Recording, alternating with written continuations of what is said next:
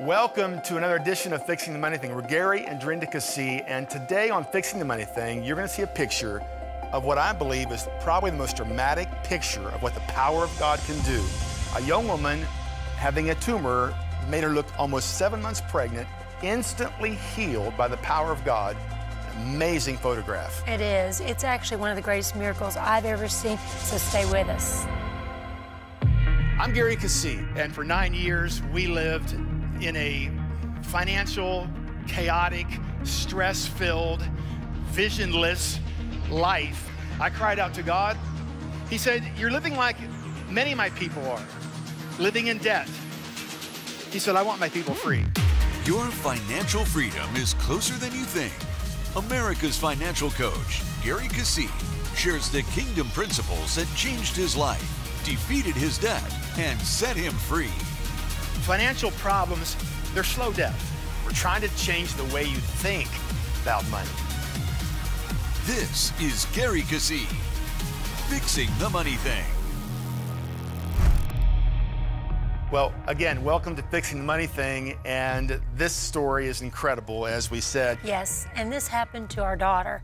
Our daughter, Amy, about 18 years old, started getting what we found out later was a tumor in her body. It started, though, with pain in her legs, pain in her back, and various different symptoms that she was dealing with. And so we were like, what's going on? Over a period of 4 or 5 years, we took her to different doctors, and they weren't finding what was going on, but the tumor continued to grow, and it grew in such a way that she looked like she was 6 months pregnant. And as a young woman, that's very embarrassing. She wasn't married yet, and even emotionally, you start to think, you know, is everybody going to think I'm pregnant and nobody's going to want to marry me? So we walked this out over a 5-year period of time. And you know, the Bible does say through faith and patience, you will inherit the promises of God. But sometimes we wait longer than we should, right? Today's program's about that. Yes, today's program is, you know, why wait? Because actually, Jesus paid for our healing, and you don't have to wait 5 and 6 years to receive your healing. But Drenda, Amy tapped into a principle. She began to get very diligent about the Word of God in the area of healing. And she tapped into a principle we're going to talk about today. But first, let's take a look at this picture. This is Amy, just 8 hours different. 8 hours is all we're talking about here. And this is an amazing photograph. This is 8 hours, and here it is the day she woke up healed. She went to bed and lost 13 pounds overnight, 9 inches in her waist, and was instantly healed. Her back was healed, and you can see she is a completely different person instantly by the power of God. Now, you say, well, what happened? I mean, obviously, she's heard of healing a lot, right, Drenda? I mean, we heard healing, but the point was she enacted a principle that we believe that many, many Christians do not know how to tap into. We get emails all the time. People say, well, it's not working. How do I get it to work? And so we want to help you today understand how to do that and discover the principle that Amy tapped into. That's right. You know, Gary, when she was going through this, that tumor pushed all of her organs up above her body, which is what was giving her the digestive issues, kidney problems, lots of other problems with her system. But that tumor actually pushed all those organs away. And you can just see overnight when she called me, and she was crying, and she was like, "Mom, you have to see, God healed me." I immediately jumped in the car and ran over to see, and we all cried to see that. And then our family got together because that tumor was so hard. If you hugged her, it pushed you in. But, you know, you stand on the Word of God and look at the difference. It's amazing. It's still a miracle every time I think about it. Amen. We took 4 weeks to teach this principle to Faith Life Church because we felt it was that important. So let's go to Faith Life Church right now and pick up that message called The Power of a Promise. From Faith Life Church in New Albany, Ohio, Gary Keesee shares a message with a promise. Why wait? From the Power of a Promise series, now on Fixing the Money Thing. How many years do you want to wait? How many years do you want to wait to have what the Bible says is yours?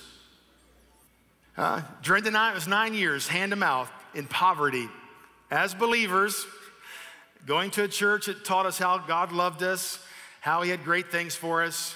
But our life was, although we had a great family life, we enjoyed, you know, our marriage and our family, we were struggling. Pawn shops were a way of life. Everything broken in our little broken down house, broken down cars, right? Anyone ever lived that way before? Broken stuff. So I don't think that's very much fun. Anyone ever had that kind of happen before? You know, it's not fun to live a broken life. It's survival. It's living under great stress and anxiety. It's waiting for Friday so you can stop the rat race. You dread Monday, and there's no pleasure in it. And so we discovered something. That changed our life. When we discovered the kingdom of God, we were out of debt in 2.5 years, began to produce businesses, enjoyed life. It was fun. It's fun to have good things. It's fun to have results of your labor. It's fun to do things as a family. It's fun. It's not fun to survive. Just enduring, just kind of plodding along. So I want to talk about that today. How many years do you want to wait? There's a woman in Luke chapter 13. Let's turn our Bibles and let's discover that story. Jesus was in a temple there preaching and teaching, and this woman was there on the Sabbath, Luke chapter 13, and she had a problem. Luke chapter 13, verse number 10. On a Sabbath, Jesus was teaching in one of the synagogues. A woman is there who had been crippled by a spirit for 18 years. She was bent over and could not straighten up at all. When Jesus saw her, he called her forward and said to her, "Woman, you are set free from your infirmity."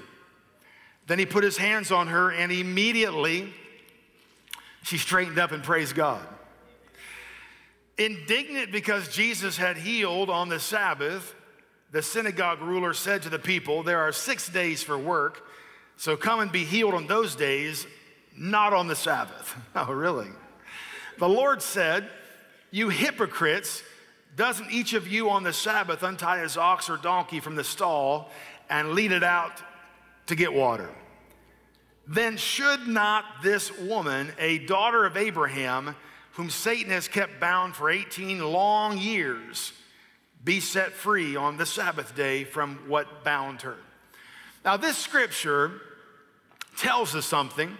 Jesus says these words right here: "Should not this woman be set free?" He is then going into a legal dialogue on this date, explaining why she should be free and could be free. Jesus adds these 18 long years. It's long to be in bondage. 9 years in bondage. It was embarrassing. There was shame. I remember one time I had to mail an envelope. We'd borrowed money from anybody. We tapped out everything, man. Credit cards canceled, IRS tax liens. We owed money to anybody you can imagine. Hospitals, dry cleaners, whatever. Had to mail a letter. Called my dad. "Dad, you got money for a stamp?" His first sentence to me is, "Do I have to breathe for you too?" He's just like funding everything. He's like, we were the believers. We were the Christians of the group, right? 9 years of living like that. Why? Why 18 years? Religion has no answers. Religion is more involved in its protocol and formulas than it is about people. The synagogue ruler was indignant that Jesus said, "Should not this woman who has legal right," daughter of Abraham meant because she was an Israelite, she had covenant, she had legality with God, she had a covenant of freedom, of healing, for healing was promised in the Old Testament as it is in the New. Why shouldn't she be healed? Why does she have to live 18 more years in bondage? Why does she have to live one more day in bondage? So I would say to you today, why shouldn't you be healed?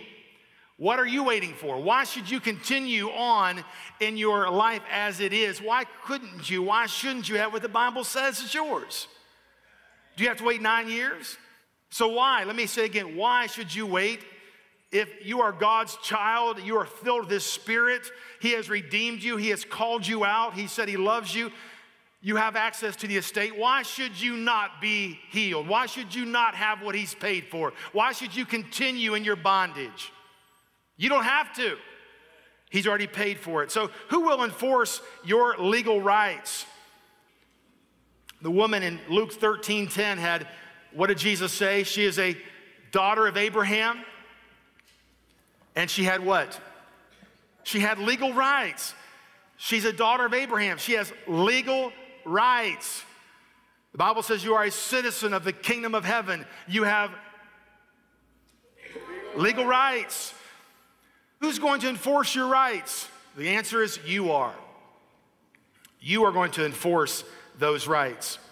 Let's look at Acts chapter 22 of a story. Paul is preaching. He's in a city, and as he's preaching, the Jews get upset when he says that God is accepting the Gentiles. They go into a tizzy. As you know, the Jews did not believe the Gentiles had a right to salvation. And so they got upset when Paul says he was preaching the gospel, preaching this message of salvation to the Gentiles. Acts chapter 22, they began to riot in the streets. They wanted to kill Paul. And in verse 23, Acts 22, verse 23, as they were shouting and throwing off their cloaks and flinging dust in the air, these are Jews, the commander, this is a Roman commander, ordered Paul to be taken into the barracks. The Romans, like, what is going on out there in the streets? There's a riot going on. What is going on? There's this guy out here named Paul. They drag him into the barracks, and they directed that he be flogged. That means whipped and questioned in order to find out why the people were shouting at him like this, and they stretched him out to flog him. And Paul said, everyone say the word said. Paul said to the centurion standing there, is it legal for you to flog a Roman citizen who hasn't even been found guilty? Is it legal for you to flog a Roman citizen who's not been found guilty? When the centurion heard this, he went to the commander and reported it. What are you going to do? This man's a Roman citizen. The commander went to Paul and said, tell me, are you a Roman citizen? Yes, I am, Paul said. Then the commander said, I had to pay a big price for my citizenship. Paul says, I was born a citizen. Those who are about to question him, these next two words I want you to circle, underline. Those who are about to flog him did what? Withdrew. Help me out. Immediately. Withdrew immediately. The commander himself was alarmed when he realized that he had put Paul, a Roman citizen, in chains. Now, the parallel of this story is the Bible says you have an adversary, this woman that had been bent over for 18 years, the Bible says Satan had bound her illegally. She had covenant. Legally, she could be free. The Bible says that if we submit to God, the devil will flee from us in terror. The Bible says, resist him, and he shall flee from you in terror. The Greek literally means to run from you in terror. So, how did Paul escape the flogging? He knew his legal rights. He said, wait a minute, stop. This is not legal. It is not legal that you flog me. And so the Jews, the commander, the Roman commander, took him back into the barracks. The Jews were all upset. They wanted to kill Paul, so they devised a second plot to get to him. They said, okay, tomorrow, let's ask Paul to be brought to the Jewish court, the Sanhedrin, and as he's being brought to the Sanhedrin, let's ambush him and kill him. Paul's sister, her son, I think it was, or his sister, overheard the plot, came to Paul and told him what she'd heard. Paul asked to speak to the commander. So he does. He tells the commander about the plot to kill him. And then in verse 23 of chapter 23, Acts 23:23, the centurion, the captain there, called his centurions, two of his centurions, and ordered them, get ready a detachment of 200 soldiers, 70 horsemen, and 200 spearmen to go to Caesarea tonight at 9 o'clock, provide mounts for Paul so that he may be taken what? What's the word? safely to Governor Felix. Now, I want you to get a picture in your mind here. In one situation, Paul, who is a Roman citizen, is about to be flogged.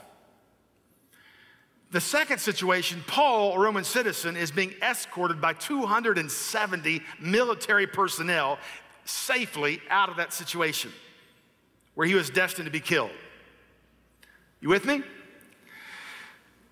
What's the difference? What was the difference? In one instance, he spoke up, he knew his rights.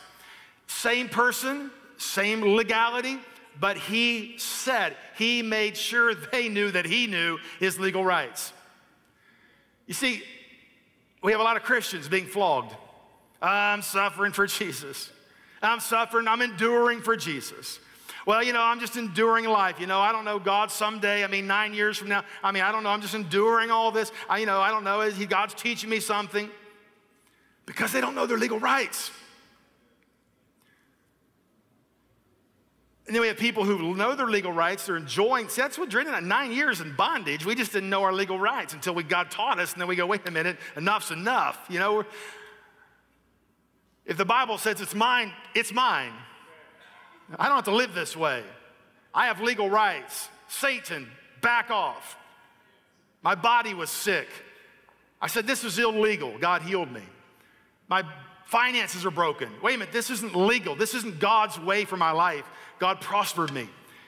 See, how long are you going to put up with 9 years, 18 years? How long do you want to wait before you have what God says is yours? The answer is you don't have to wait. It's already been paid for. Listen, write this down. What you know and do not know is life and death. Hosea chapter 4, verse 6, this is in your notes. My people are destroyed for lack of anointing.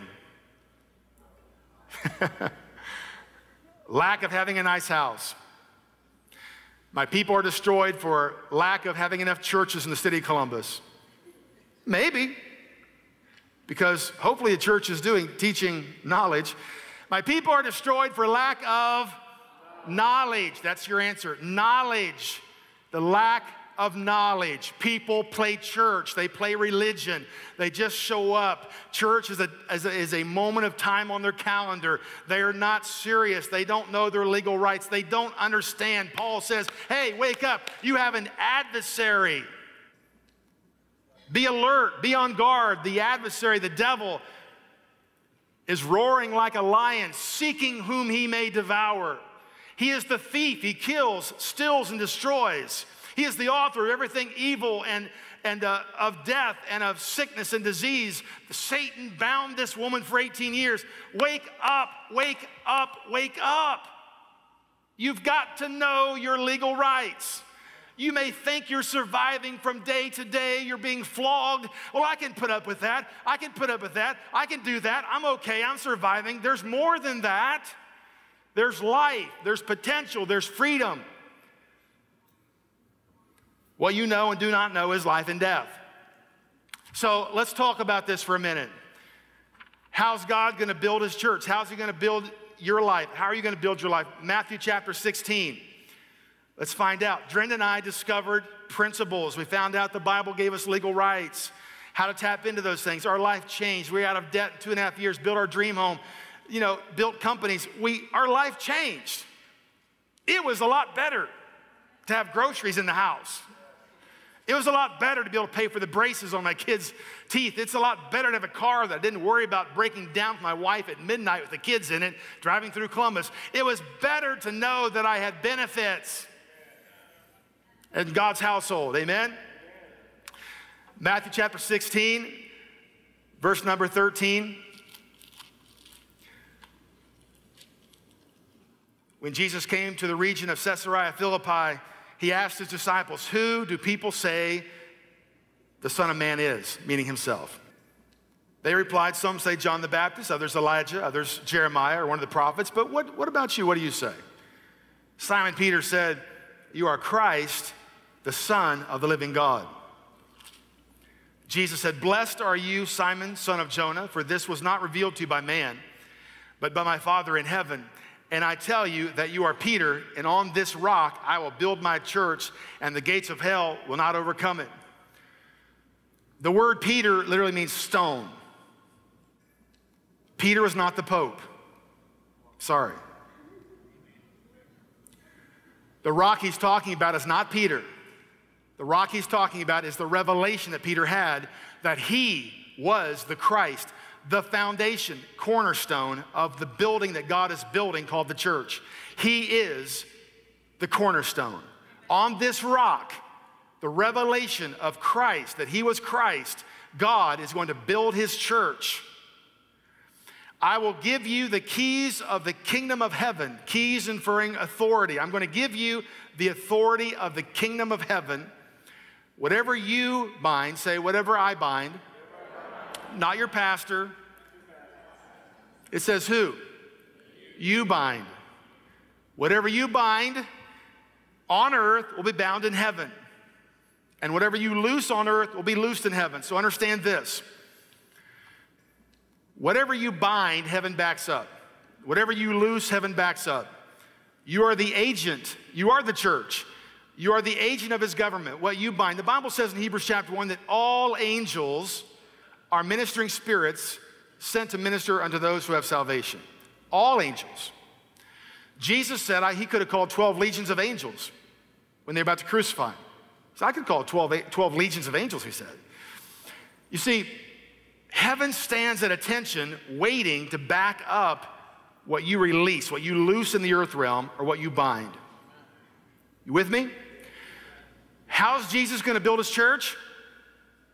Gates of hell shall not prevail against his church. How? Because he's given the church authority. Jesus is going to build his church on kingdom authority. You'll have to build your life by using kingdom authority. You'll have to know how to release heaven, what heaven says is yours, into your life, and you'll have to know how to stop the devil from stealing, killing, and destroying your life. And the Bible says the gates of hell have no authority to stop the kingdom of heaven. So how is Jesus going to build his church? Who's the church? You are. So what's he saying? For you to have success in life, you'll have to know how to use kingdom authority to build your life. So I ask you again, how long do you want to wait? For Drenda and I, it was a revelation to find out what I just told you. Because we are people that waiting on God, waiting on God, waiting on God, waiting on God, waiting on God. We knew the scriptures. We led worship in our church. We attended a church that taught us it was God's will to heal and to bring prosperity and wholeness. We said amen. We shouted. We said praise God. But we were going bankrupt and I was sick. Why? Because I did not know that I had authority. I did not know how to exercise authority. I did not know how this whole thing operates. 9 years. I went through hell on earth when I didn't have to. It had already been paid for my freedom. I didn't know how to exercise my freedom. And as a pastor and as someone who travels and preaches and teaches, this is epidemic. Epidemic. How long do you want to wait to receive what God says is yours? Welcome to another edition of Fixing the Money Thing. We're Gary and Drenda Keesee again talking about your life and about how great God's promises are in reference to allowing you to be something that you're not. Yes. The title today, You're stronger than you think. Amen. The grace of God in us makes us someone we're not. God plus us equals more than us. Totally. There's no way we could have done the things that we've done. I look back at our history and everything that we've come through. It's the grace of God. Amen. The grace of God has given us the ability because you believe you can through his strength. Well, Drenda, all week we've been talking about the promise of God, the power of the promise, and how God's promises produces the grace in us to change our future. We have emails coming in about this every week, so I want you to read one for us today. It's encouraging. I joined Faith Life Now as a partner, and within 4 days, I got checks totaling over $3,000 to bring in the cash flow for my immediate needs. It gets better. There was an application I had filled out for a TV show back in March, and the producers contacted me saying that they would like me to be on their show. Organizations who I sent my package to are now considering me to be a paid guest speaker for their conferences. There is so much more, but I will stop. I'm so thankful for you and your ministry.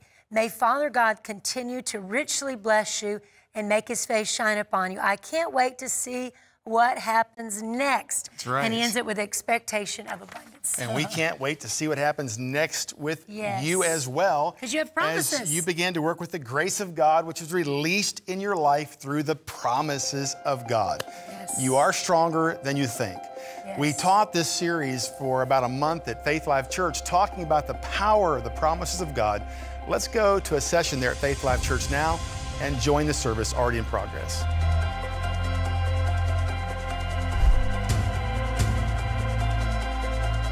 One of the things about being effective in the body of Christ and learning how to walk in the kingdom is forgetting half the stuff you learned growing up. Religion has trained us all kinds of faulty things. How about this one? You ever heard the prayer that parents tell their kids as they go to sleep at night? Now I lay me down to sleep. I pray the Lord my soul to keep. If I shall die, or if you should die before you wake, I pray the Lord your soul to take. Can you imagine, honey, I just love you so much. Let's pray. Let's pray. Good night. I'd be down to sleep. I pray that if you die tonight, the Lord will take your soul. I mean, a kid's eyes are going to go, sleep? I'm not going to sleep. Are you nuts? That prayer was a, quote, a children's prayer written in 1711. How about the song, Jesus Loves Me? That's a great song. Jesus loves me, this I know, for the Bible tells me. So that's awesome.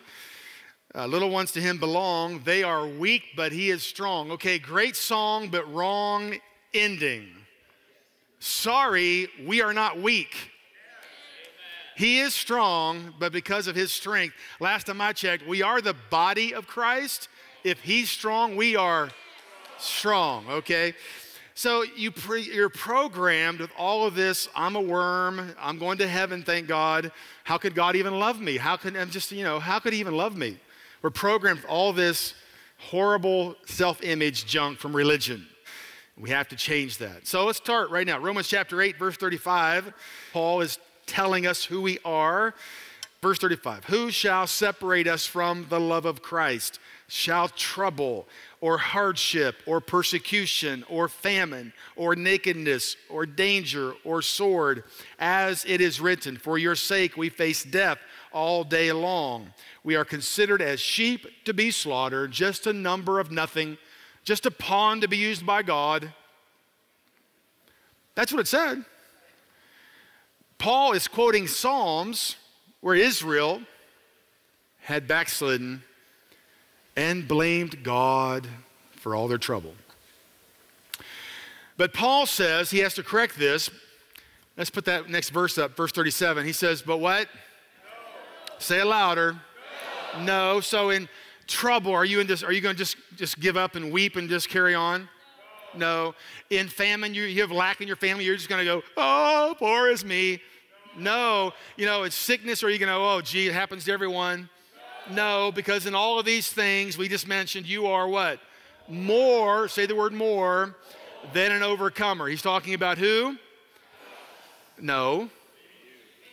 Me. I don't want this to just not do it the general thing here, okay? You've got to get it. Because us includes people that you think, well, they got it. They're more spiritual than I am. And the Bible says you. You. He's talking about you. Sitting here today in that seat. He has made you more than an overcomer. We have just completed a series on the promises of God. Notice this is past tense. Remember we talked about the nature of God. God calls things that are not as though they are. He has legally given you the promises. You are more than an overcomer. Take a look at what Paul wrote to the church of Ephesus in Ephesians, the 1st chapter. And he had to make sure that he was setting the posture with this church. He had to make sure they had this understanding in verse 15. For this reason, ever since I heard about your faith in the Lord Jesus and your love for all of the saints, I have not stopped giving thanks for you. Remember you in my prayers. I keep asking that the God of our Lord Jesus Christ, the glorious Father, may give you the spirit of wisdom and the spirit of revelation, so that you may know him better. I pray also that the eyes of your heart may be enlightened. A light come on. You need to see something. He's saying you need to see something. Ever since I've heard about you coming to the Lord, I have prayed that you would see this. All right, see what? That you may see the hope to which he has called you, the riches of his glorious inheritance in the saints. Whose inheritance is he talking about?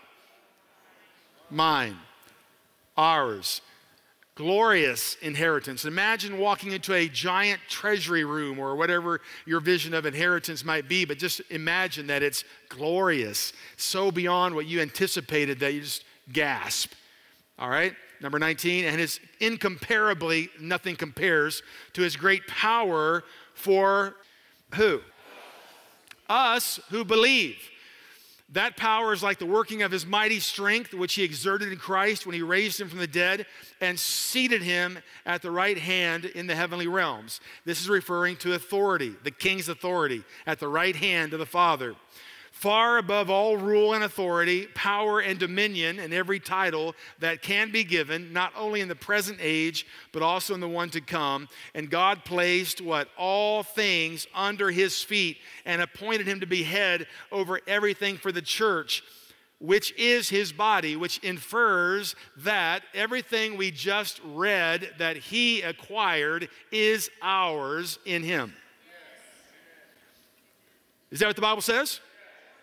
Paul says, hey, the first thing you've got to know is you are not some nothingness. You are the body of Christ, filled with his incomparable power that raised Jesus out of the grave. That kind of power that brought something dead alive. What excuse do you have? Is there anything harder than that? But that power's for us, the Bible says. That wisdom is for us, the Bible says. That authority, in second chapter of Ephesians, verse number 6, it says, God raised us up with Christ and seated us with him in heavenly places, which means we are in the same position he is, with the same authority on his behalf in the earth realm. Now that just changes a bunch of stuff. That kind of shuts down the whining, the complaining, the issues, because there really isn't any excuse. When God has given you already all things and has given you authority and power to live life by his grace,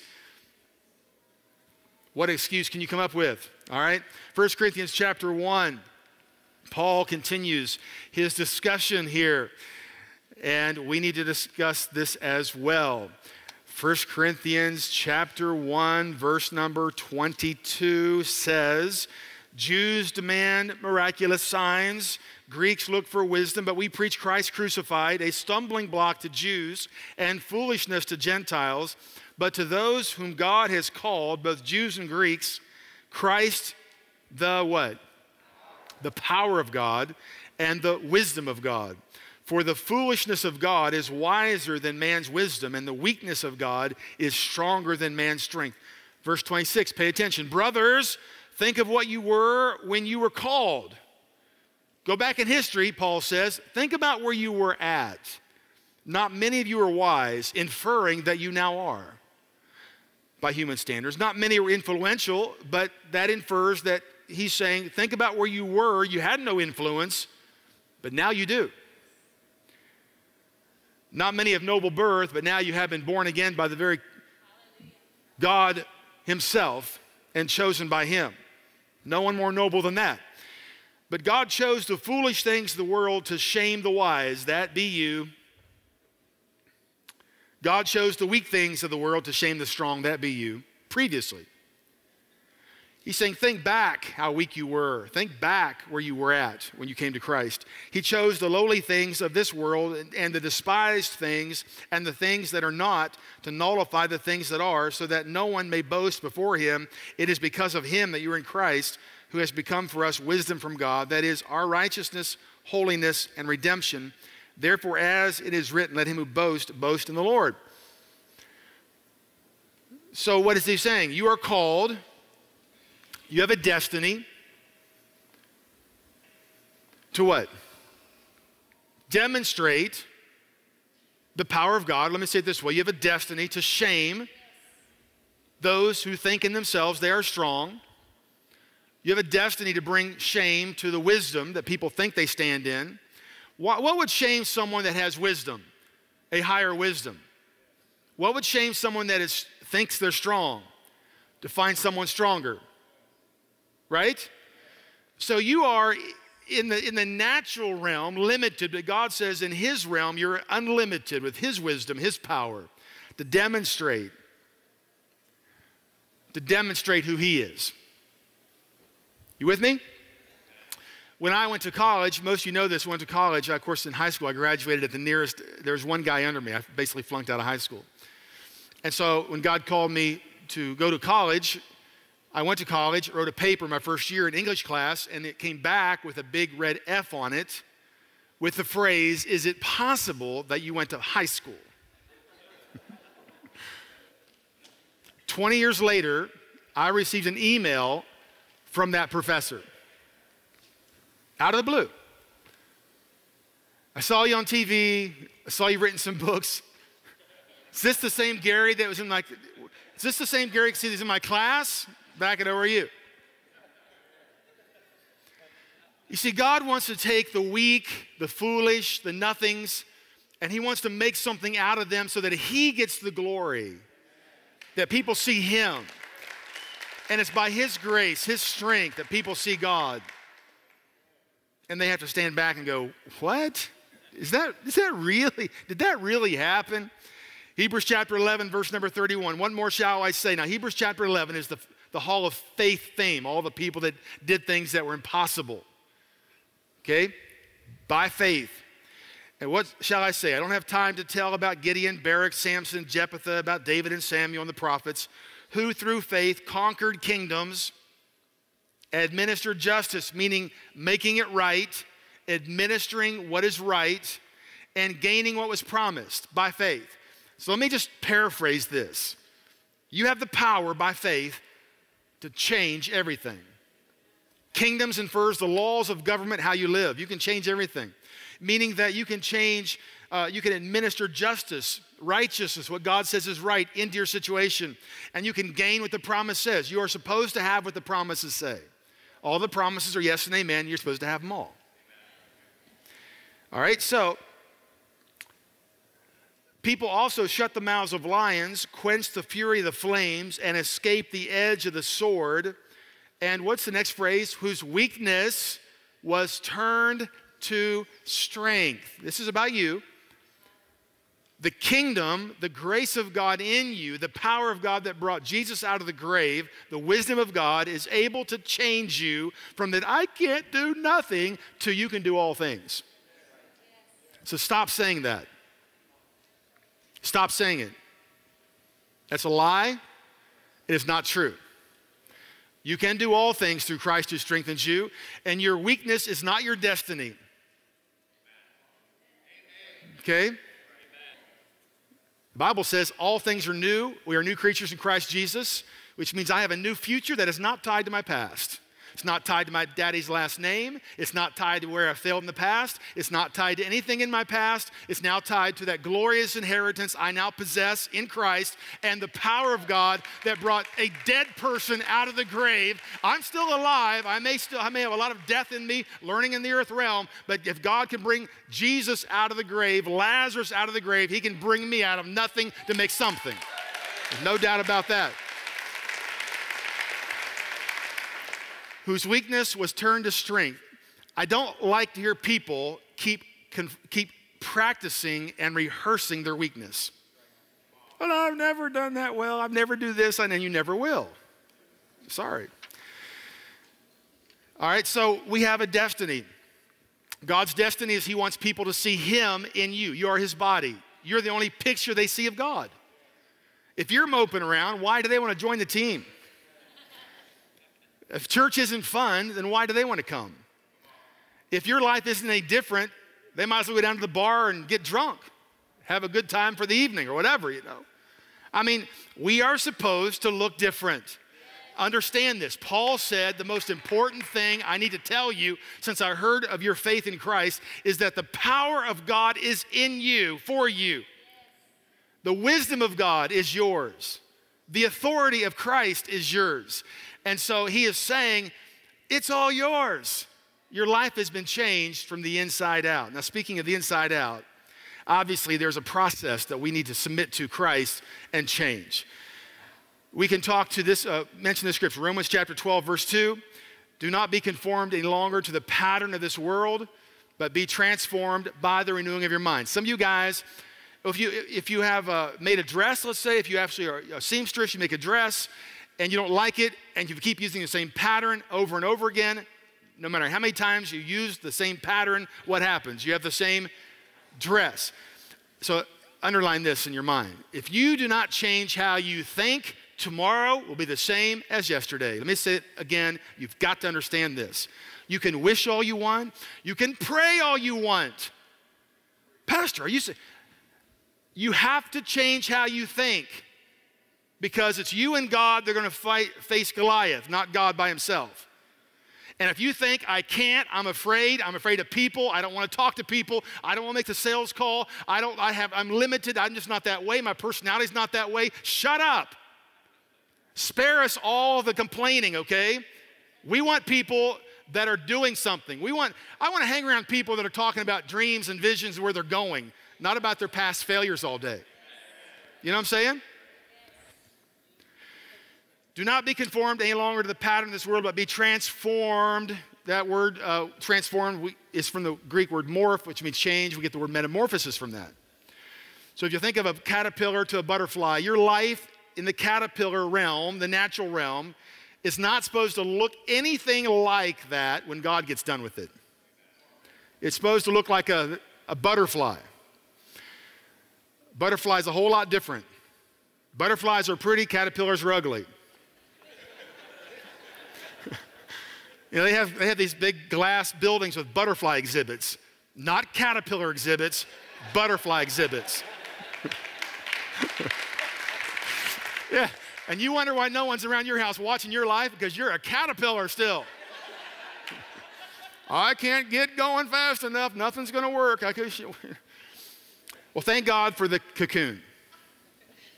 No, I'm serious. See, when we come to Christ, we enter into a cocoon phase. In the cocoon phase, and you need to understand this because you'll be tempted to quit.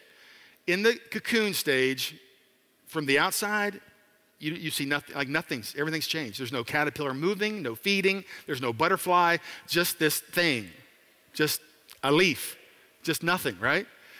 But inside the caterpillar, inside the cocoon, everything is changing. And at the right season, it bursts out into something that never has been, and people gasp. Oh my, that thing flies to Mexico. Look how beautiful and intricate it's made. How does it fly? It's so light, and the wings and catch the breeze. You just marvel at these things that God made. The church is the cocoon that God uses to transform you from where you came from when you're trying to run all those legs as fast as you can run, trying to get anything done, to where God's got to get you to change to reach your destiny. In the cocoon, a caterpillar feeds on the plant it was born on. It stays on the plant. It was created to feed on that particular milkweed, that plant.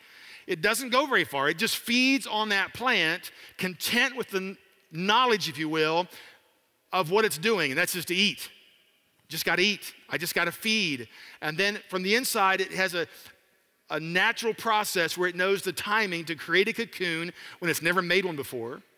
Doesn't even know how to make one. I mean, it's never done it before, nor has it flown to Mexico before. It's never been there before, yet something inside it starts to create this beautiful thing from the inside out. And at the right season, it bursts out and flies. So, two things. Take responsibility, but be encouraged that you're in the cocoon process. Many of you are tired. Oh, I don't see any change. Stay plugged in. Feed on the word. Be convinced that God's promises are yes and amen for you. At the right time, as you feed, you continue to change from the inside out. And that inside out is going to eventually burst out, and your life is going to take on more and more of the character of Christ. Just don't give up. God will get it there, but you have to stay involved.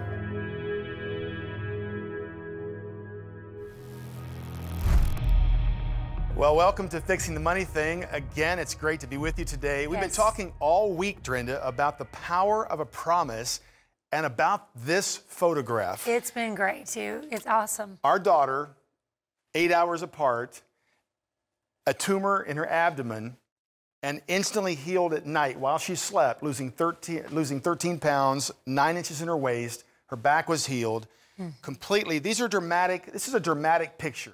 Nothing explains or gives evidence to the power of God than a real story. We're going to continue today, as we said we would, on this topic. Yes, and I love, Gary, that, you know, the doctor even said, I can't explain this. I don't know what happened, but whoever did this for you did you a huge favor. I mean, it's great, you know. Right. You can't explain this. This is the power of God. Right. And we believe in the power of God because we've seen it so much, haven't we? And we have emails coming in, too. We have lots of emails, and we appreciate your emails. You're experiencing the power of God, and that's why we do the program, is so you can experience the power of God. And so let's take a look at that. Here's Peter, and he says, hi, Gary. Just wanted to thank you for your teaching. A friend of mine introduced me to the Revolution Now teachings, which flipped my lid. My wife and I decided to help our old church, which was struggling to pay for the church building rent. We committed to paying the rent for 1 year, and from our first payment, we have seen the power of God move. Below is just a quick point form of testimonies. My wife and I were cheated out of $20,000 by a family member. At the time, we had one of our properties just go on the market for sale. It was a real challenge because I did not want to lose the relationship, even though I was hurt and angry. I paid the church rent and asked God for the money to be restored. Our house sold the first day, $35,000 over asking price. So not only was it restored, they got the $20,000 back, they got more than that back. Pretty good sale. And they said they had another commercial lease that had difficulty with it, and the lease has now been renegotiated, and the terms are exactly what they wanted.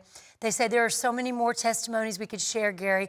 Thank you again for your teachings. Amen. So it's awesome. We love to hear your stories. Yes, we do. We've seen God do so many things. We have so many stories. We have thousands of stories ourselves. Are great. But how do the stories happen? How did these things happen? That's what we're talking about today on Fixing the Money Thing. And let's go to Faith Life Church, where we took about a month to cover this to make sure people got the principle, power of a promise.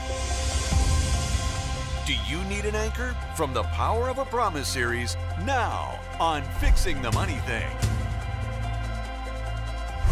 Precious promises. We participate with God through His promises. How do we participate with God? We participate with what He wants to do, what He wants to make sure we have based on His promise. We participate with the divine nature by accepting the promise as fact instead of something that could possibly happen. I have it. I have it. He has given you everything that pertains to life. Amy says, I am healed. When they laid hands on her, nothing changed. The next day, nothing changed. The next day, nothing changed. But she said, I am healed. I am healed. I'm not waiting to be healed. Most people you talk to are saying, I'm waiting for God. I believe God will. I believe God is going to. It's always future tense, is it not? And nothing ever changes, does it? The same people that are in financial mess 10 years ago are in financial mess today. The same people that are sick today. And they keep saying, well, I don't God, God's going to do that. God already has done it. But you have to participate with Him to bring the legality of heaven to bear in your life by how? By taking the promise as it is fact.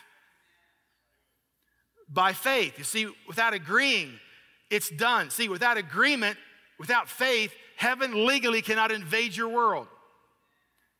So faith says, it agrees with what heaven says. You have the promise, you have the check, you have the signature.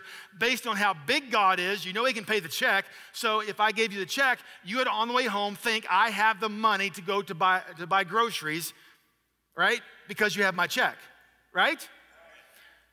It is no different. Faith is, I said last week, faith is the substance of things hoped for and is the evidence of things not seen. Faith is agreement with the promises. The agreement with the promise of what God said is the evidence, all the evidence you need because you got his signature. When you then declare it is finished, you are then essentially releasing heaven's authority into that situation. So Amy says, I am healed. She was not manufacturing in her mind. She was not saying, I need to get my confession right. She knew that she was healed. And she didn't care what her body said about it. She knew that God cannot lie, and she was healed. So 2 weeks later, she went to bed, and bam, instantly she was healed. Okay? I have made you the father of many nations. Got to get this. You've got to get this. We have been trained to touch, see, and feel to verify to us that something's changed. That is not how heaven works. We have the promise, okay? It is absolutely vital that you, as James, the 2nd chapter says, a man looks at a mirror, leaves the mirror, and actually forgets what he looks like. But the man who looks steadfastly, this is 1st chapter, verse 22 of James. But the man who looks steadfastly, intently into God's mirror, his word, will have what it says. So it's important. Galatians chapter 4. And this is a crucial part of the principle. Verse 21, tell me you who want to be under the law, that's the do's and don'ts, are you not aware of what the law says? For it is written that Abraham had 2 sons, one by the slave woman and the other by the free woman. His son by the slave woman, that's Hagar, remember? Hagar, Sarah's maid, was born in what kind of way? Your neighbor should have this underlined. Look right now, check his Bible. The word ordinary way should be underlined.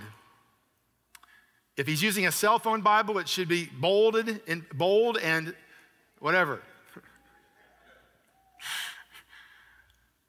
The normal way is the slow way, the natural way, the 9-month way, as fast as you can run way. It's like if you said, I want to get out of debt. And you look at the debt and you go, that's huge. I don't make enough money, but I possibly could work 5 jobs. I could grit my teeth. I could make it work. I could do 5 jobs. It's filtering everything through the natural, slow way, and you will never enjoy the benefits of the kingdom that way. But his son, born of the free woman, was born, and if this is not underlined in their Bible, I want to know their name. How was Isaac born? As a result of a promise. If you don't get anything out of these 3 weeks, you have to have that, because it was impossible for a baby to show up. Sarah's womb was dead. There was no possibility. It was over. She's too old. It's not, I don't care how much, whatever. It just couldn't happen. But she had a baby. Tell me how. The promise. How was Amy healed? By his stripes, I have been healed. It does not say I will be healed. It says I have been healed. That's how she was healed. So, he was born as a result of a promise. You see, what you have to understand is the promise, think of a seed, has within itself the ability to germinate its own future. A seed you throw into the dirt that has nothing there, and you come back a few months later and there's actually food there. There's a plant there. How did that get there? Out of that dead dirt. I mean, it's not dead if you're a farmer, but there's all kind of organisms and things there. But to us, looking at dirt, it looks like it's just dirt. It's just dead. There's a plant there. How did that happen? It wasn't the dirt that did it. It was the seed that did it. In the right environment, the seed produced its own identity from the DNA and life that was there. It produced after its own kind, and it had the ability to produce that. So the Word of God, the promise of God has, remember this, the power to produce itself in your life. You are a spiritual incubator. Your spirit man incubates. If you put the Word of God in there and you keep it there, it will incubate itself and produce after itself. The promise has the ability to produce, even if you don't have a clue how it could possibly happen, you just need to receive the promise. Does that make sense? That is so crucial. This goes beyond touchy-feeling. Can I get the T-bar working? Do I have any possibilities? No, you don't. You had already done it. You don't have any possibilities. The point of pain in your life has no possibilities, or you have already fixed the point of pain. You've got to have something else. You've got to have something bigger than yourself because you can't fix it. The promise has in itself, if you simply receive the promise because who gave the promise and receive it, you don't know how that happens, but by itself, the promise will produce the answer. That's the key. Then it goes on down here in verse number 28. Now you brothers, like Isaac, are children of promise. At that time, the son born in the ordinary way persecuted the son born by the, and this should be underlined in their Bible, or I want their name again. So Isaac was conceived by a promise, but born by the power of the Holy Spirit. Right? Born. So what you need in your life is the conception of God possibility in your life and the ability to carry it out. You need the Holy Spirit to help you carry out God's design for your future because it's going to be bigger than you. You with me so far? Okay, let's move on to Hebrews chapter 6. Hebrews chapter 6. All right. Number 13, when God made his promise to Abraham, since there was no one greater for him to swear by, he swore by himself, saying, I will surely bless you and give you many descendants. And so after waiting patiently, Abraham received what was promised. Now, what is God saying? All right, so let's define this thing. When God said, well, let me put it in our day. If I said to you, I want to buy your land, you would say, great. But you're not going to take just my word for it. You're going to get a contract. Two things. My word, I said I want it, but you're going to verify it with the contract that has the details in it. That's called a sworn statement. You can write that in your page there, a sworn statement. You go to court. You put your hand on the Bible, you raise your hand. You know, do you swear to tell the whole truth and nothing but the truth, so help you God? I do. What are you saying? You're saying that there is a penalty for perjury and that the government, before God, you're saying, God, deal with me if I lie. God, the higher authority that has the authority and power, let him deal with me if I am lying. It's called perjury. It's illegal. So if you were renting an apartment and the landlord came to you and said, okay, it's $5,000 this month, you would run and grab the lease and you would say, is your signature on there? Yes. Mine's on there? Yes. We have a sworn statement, a contract that states the details. And so it goes on and says, here's how it works. Verse 16, men swear by someone greater than themselves, and the oath, the contract, the sworn statement, the deposition, the affidavit, if you will, confirms what is said and puts an end to all argument. So the lease, no, it's only $500 a month. It's not $5,000. I'm not paying you $5,000. We came into agreement. We have a sworn statement, a contract. This is the details. It puts an end to all arguments. All right, because God wanted to make the unchanging nature of his purpose very clear to the heirs of what was promised, he confirmed it with an oath. So get the picture. There's no one higher than God. God couldn't put his hand on another government, another authority higher than himself to swear by. He promised already, but he wanted to give an oath. He wanted to make a sworn statement that there was no one else higher than him. So because there was no one else higher than him, he gave the promise, and he also gave an oath himself based on who he was as well. Does that make sense? If God failed, let's go on here. Unchanging nature of his purpose, very clear to the heirs of what was promised. He confirmed it with an oath. God did this so that by two unchangeable things, two things, he said it and he swore by it, in which it is impossible for God to lie. If he lied, all of creation would implode within a millisecond. Because the Bible says creation is held together by the power of his word. He created everything seen by his word. If there was a slight chance that he could renege on his word, all of creation would implode instantly. It is impossible for him to lie. Understand that. It is impossible for him to lie. If you don't believe me, watch the sun come up. It comes up every day. Romans, first chapter, nature declares the glory of God. It's impossible for God to lie. All right? So it says, God did this so that by two unchangeable things in which it is impossible for God to lie, we who have fled to take hold of the hope. This Greek word for hope does not mean I hope so. It means confident expectation. So we fled to take hold of confident expectation of what? The promise. You follow me? He's talking about when he gave Abraham the promise. We flee and take hold of this confident expectation, all right, offered to us, that we may greatly be encouraged.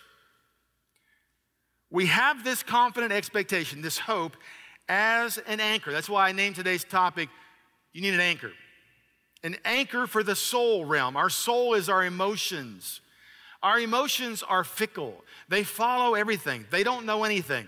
If you say boo, they go what? You know, they don't know. Our emotions, you cannot live by your emotions.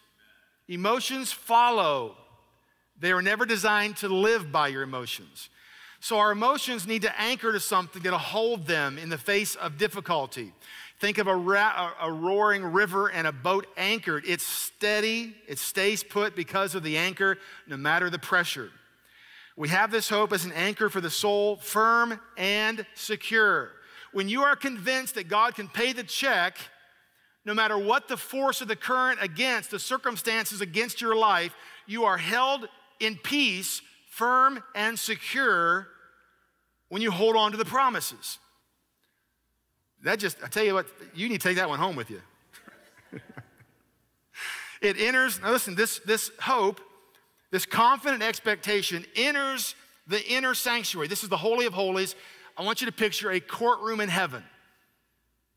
Okay, this hope, this confident expectation is in heaven, behind the curtain, in the Holy of Holies, in the courtroom of heaven, where Jesus, who went before us, has entered.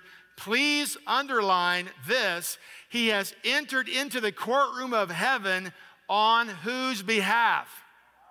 Our behalf. This confident expectation of God's promises, this confident expectation is in the inner sanctuary, the courts of heaven.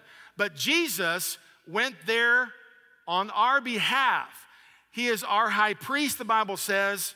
A high priest is the mediator between God and man.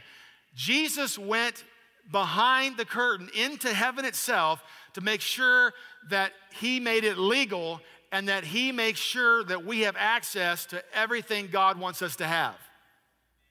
Does that make sense? Jesus went on our behalf into the courtroom of heaven saying, no, they're innocent by my blood. And the Bible says we are a co-heir with Christ. Every single promise is yes and amen because Jesus has entered on our behalf and made it legal for us to access what Adam lost. You can clap anytime you want to. That's powerful stuff. So my daughter was healed because she had access behind the curtain to what God legally could do and has the power to do through Jesus. Remember 2 Corinthians 1:18? Every promise is yes and amen. So we say the amen if we're in Christ. If we're in Christ, we're behind the curtain. Legally, we have access to all of what heaven says. We say the amen. She simply said the amen. She believed the promise, and the power of the Spirit then brought to pass the conception of the promise that she received in her spirit when she said, it is finished, I am healed. She had no clue how that would happen, when that would happen. That didn't matter. She knew God could not renege on his promise, and she said, I am healed. And 2 weeks later, it showed up by the power of the Spirit. And it will do the same thing in your life. The same thing in your life. Stop the begging, stop the crying, stop the weep. That is not how heaven works. Heaven works by participating with the divine nature for something that's already been finished. You have the promise. Step into it.